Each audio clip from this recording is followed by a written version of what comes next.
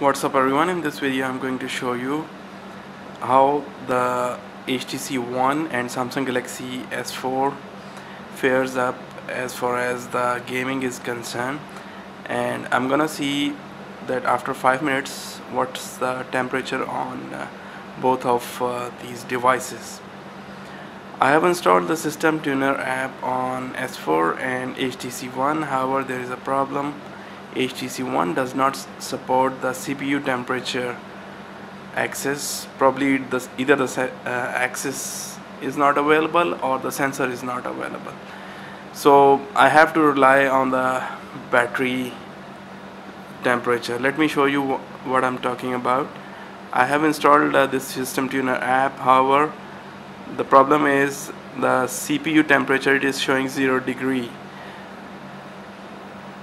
So I have to use instead this battery temperature, which right now is 25.1 degrees centigrade on HTC One. So let's check out on S4.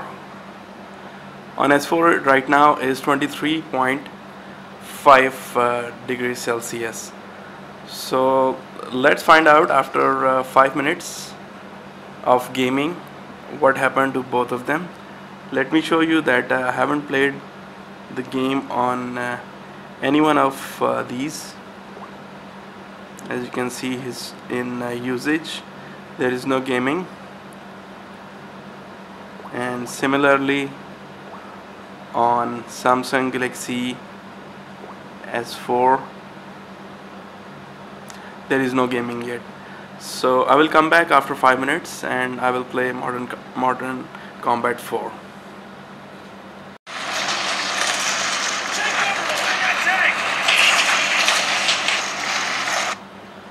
So it's slightly over 5 minutes. So let's see the temperature. The S4 is showing 27.4 degrees Celsius, whereas the HTC One is showing 35.8 degrees Celsius. So S4 is clearly showing less temperature as compared to HTC One here, and the temperature rise on S4 is only 4 degrees Celsius, whereas on HTC One it's more than 10 degrees Celsius in 5 minutes of gaming. Let me show you as a proof that I have played Modern Combat for 5 minutes.